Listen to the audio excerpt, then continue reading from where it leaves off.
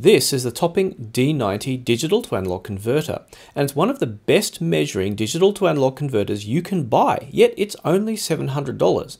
Now the question is, do excellent measurements translate into excellent sound? That's what I aim to find out.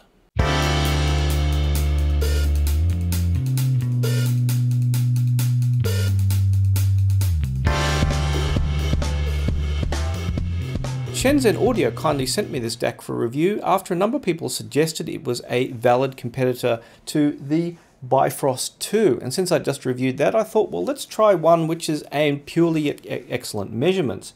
Now it has a number of features the Bifrost 2 doesn't, but if we look on the back, it looks like a regular digital to analog converter with a number of digital inputs and analog outputs. Of those digital inputs, there are quite a variety.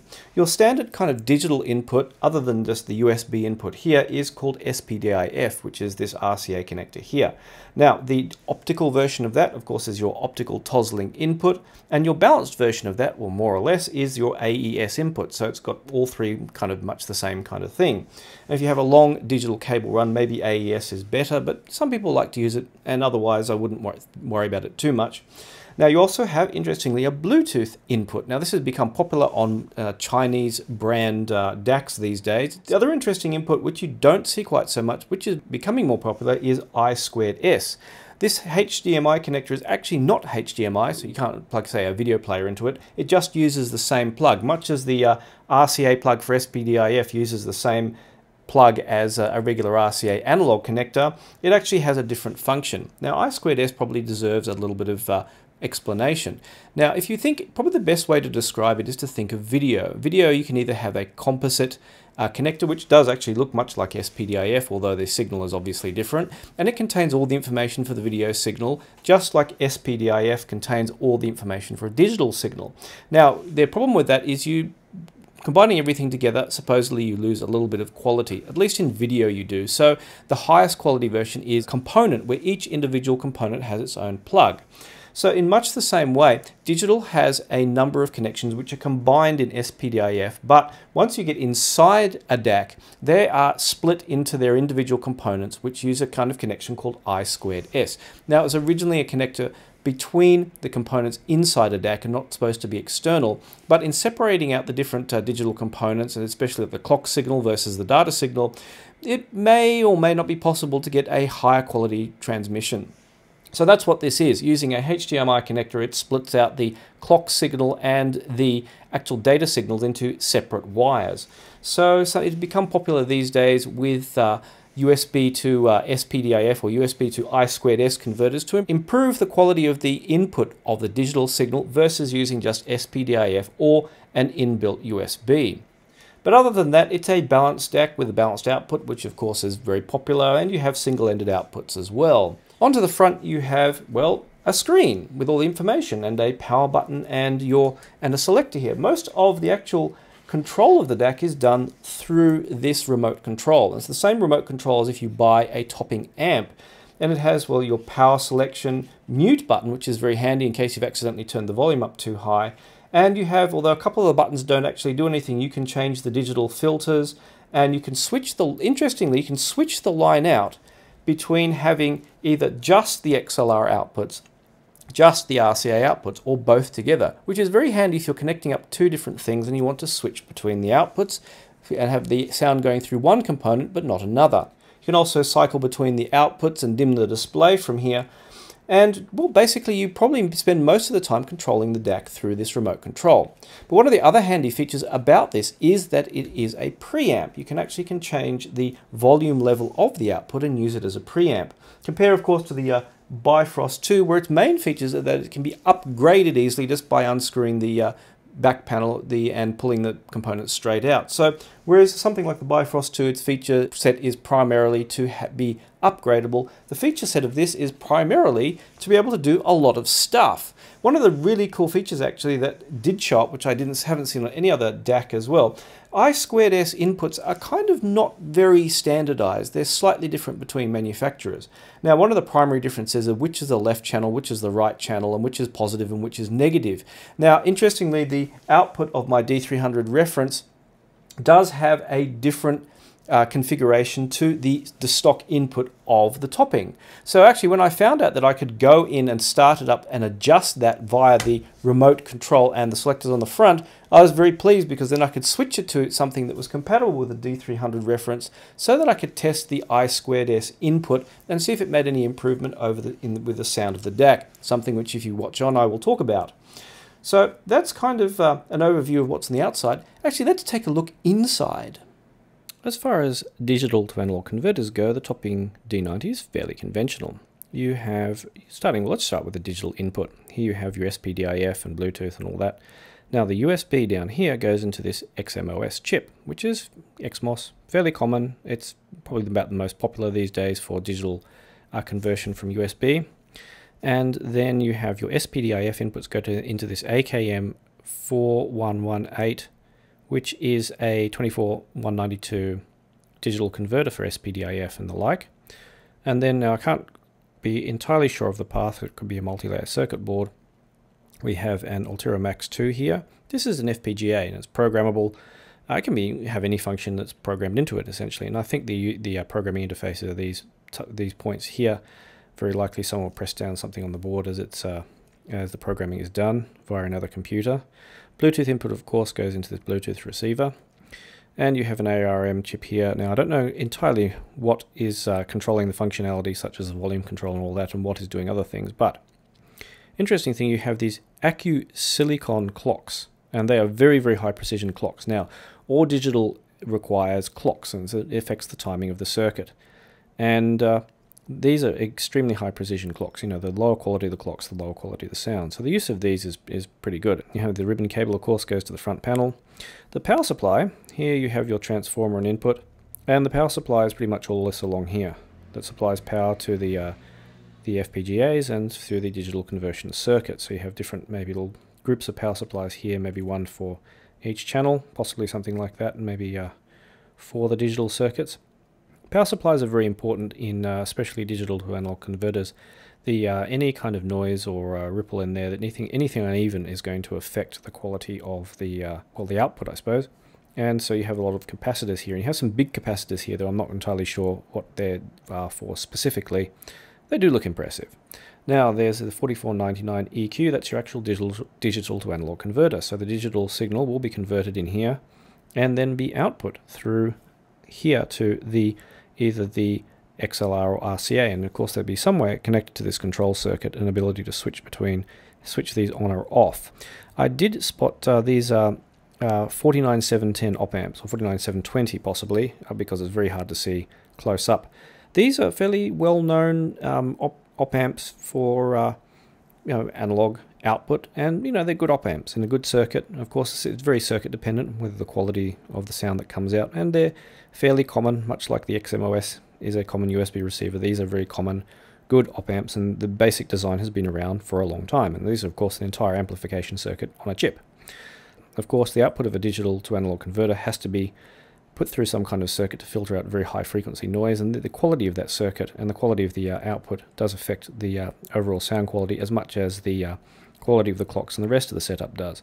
So that's a kind of rough overview of the D90 insides, and it certainly does look pretty and is fairly straightforward in functionality as far as I can see. So that leads on, but how well does this translate to sound?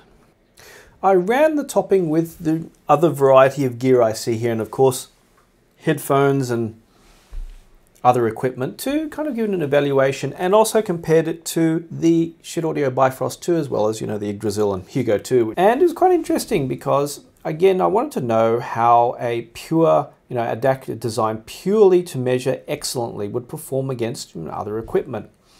So in that I ran them from the USB from my Mac Mini, which is sitting under here, using generic cables, and that gives, that is kind of, in terms of digital transports, kind of middle of the road. It's not as good as a high quality, say USB transport or high quality source such as this D3000 reference, but also it's probably better than some PCs which maybe have very noisy USB outputs, outputs that dump a lot of noise, and that noise can get into the DAC and affect the quality of the overall output.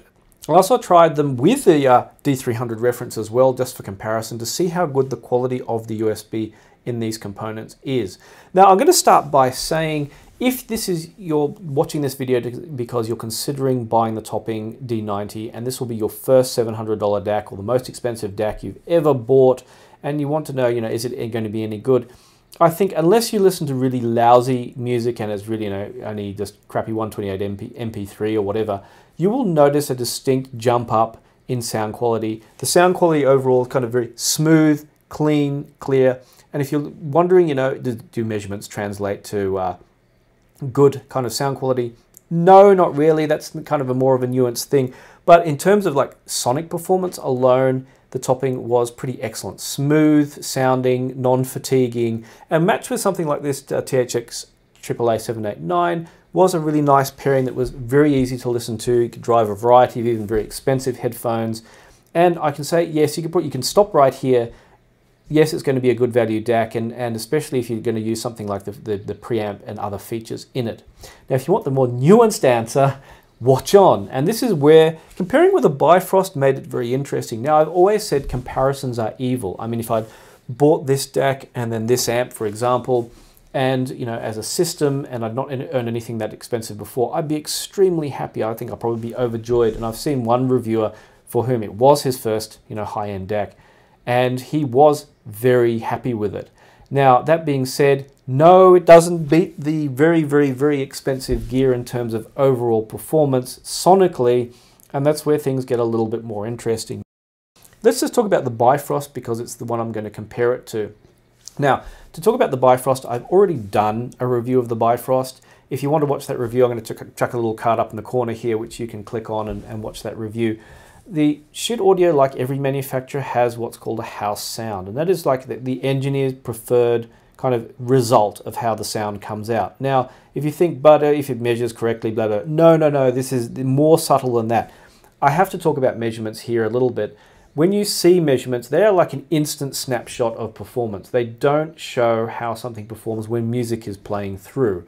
It's kind of like if you did a dyno, put a car on a dyno, and then took the end curve and then put that online. It only shows that simple snapshot of what went on. It doesn't show how it performs going, say, driving out on the street around corners or on a racetrack. And that's the kind of difference you have here.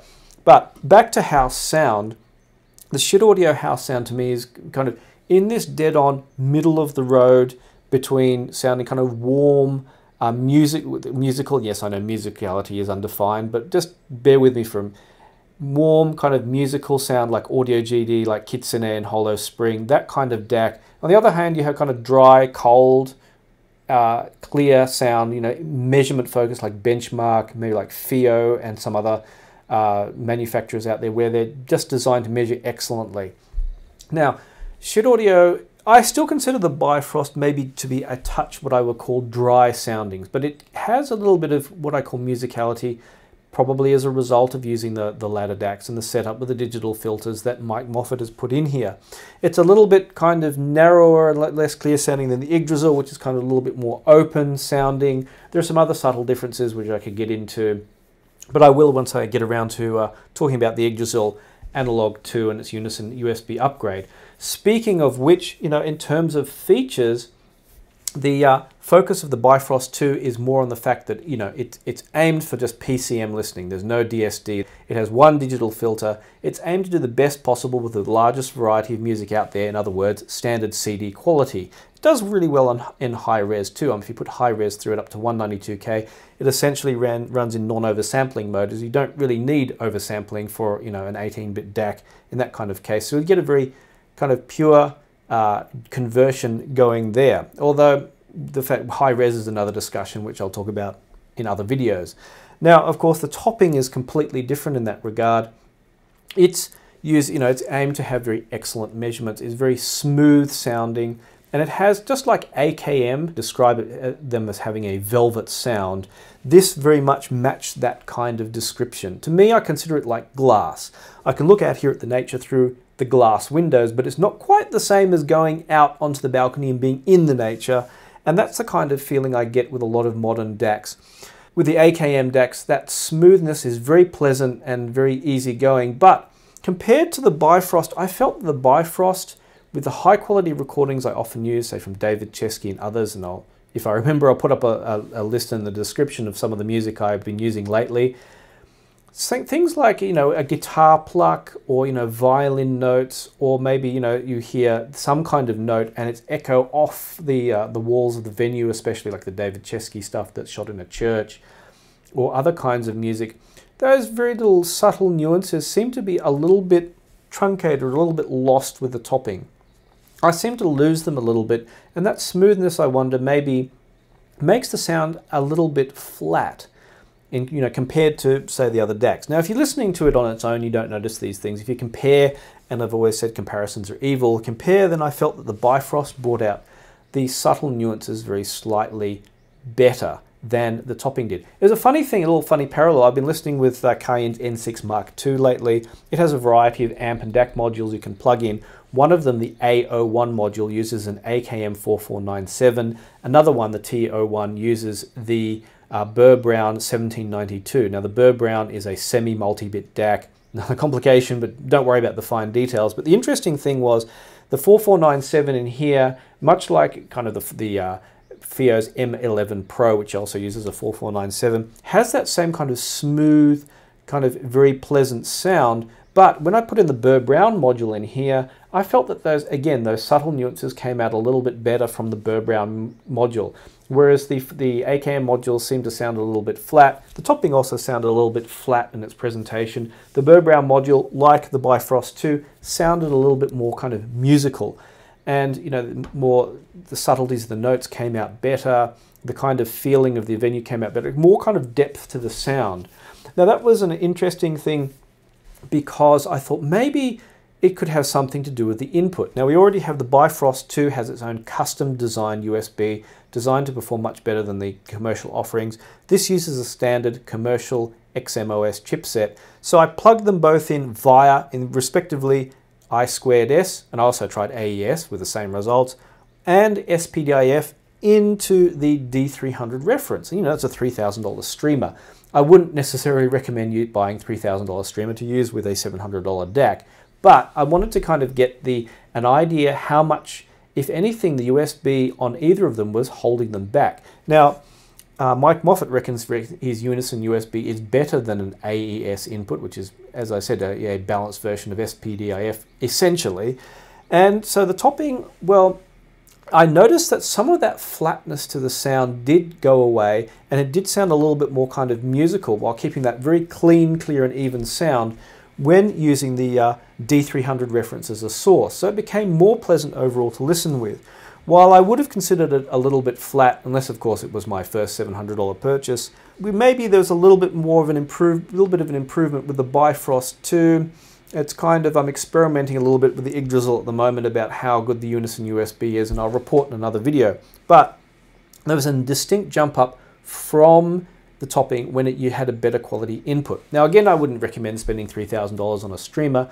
There are quite a variety of USB to SPDIF or USB to I2S converters, like Singza has been very popular lately.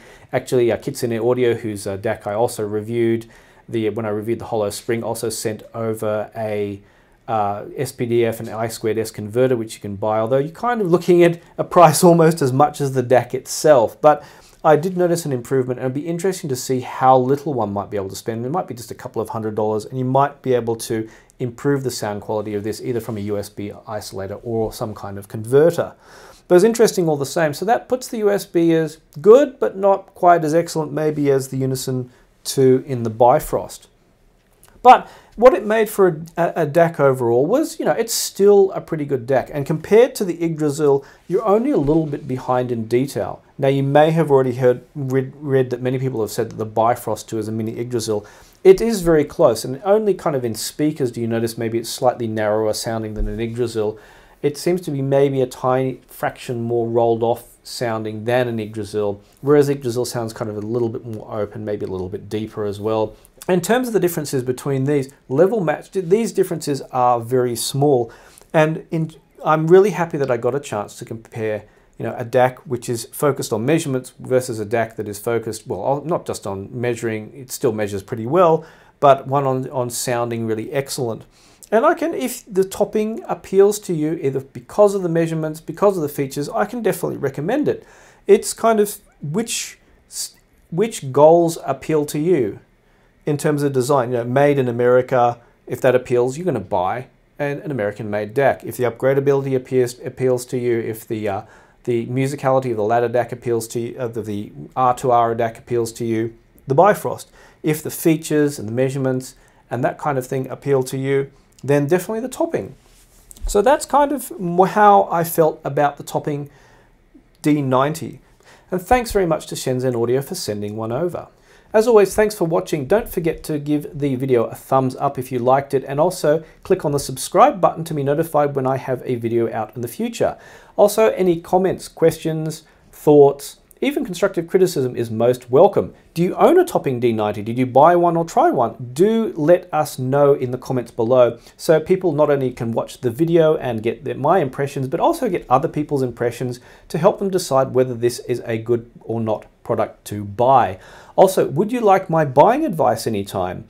Would you like to see these videos in advance without ads? Do consider becoming a supporter. These videos are primarily supported by people such as yourself, and in exchange you can get direct access to me. You can join our little community of supporters, and that could end up saving you considerably more than the amount you help support me with. So check out the links below for more information about that. And as always, thanks once again for watching, and I'll see you online.